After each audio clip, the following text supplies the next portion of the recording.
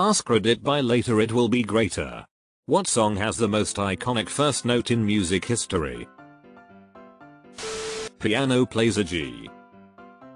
E Moss assemble. Welcome to the Black Parade. A lot of people not knowing what one note is. It's AskReddit. I'm surprised by the fact that this isn't completely botted. Thus spake Zarathustra. You literally cannot hear that one note without mentally completing the bar. That 30Hz note blowing through a large pipe organ is part note and part tectonic plate movement. Runaway. Let's have a toast for the Doucher bags. The Lion King opening. Narrator. The piano G note has kept Emos on their toes since 2006. I love the thought that they're just constantly on edge, ready. Like meerkats with eyeliner.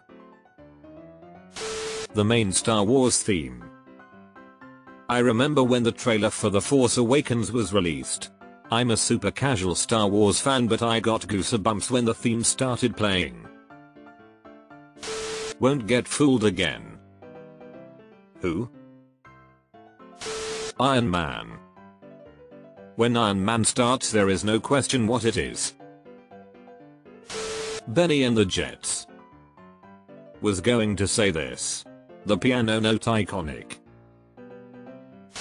Oh, stop. Scratch. Guitar. Back in Black AC/DC. I'd say Hell's Bells is more iconic with that single bell ring at the beginning. You instantly recognize it. Not the most iconic, but the very first column. Queen Somebody to Love. Not the most iconic. I feel like every song Queen did was iconic.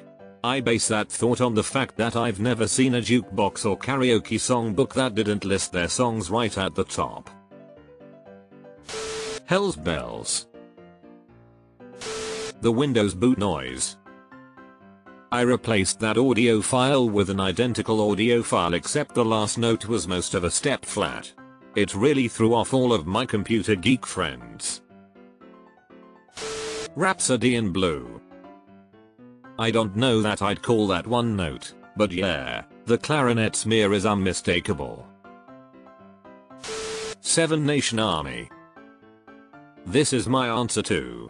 I doubt there's many people who wouldn't recognize it immediately. Welcome to the Black Parade. Just that one single piano note. Welcome to the Black Parade.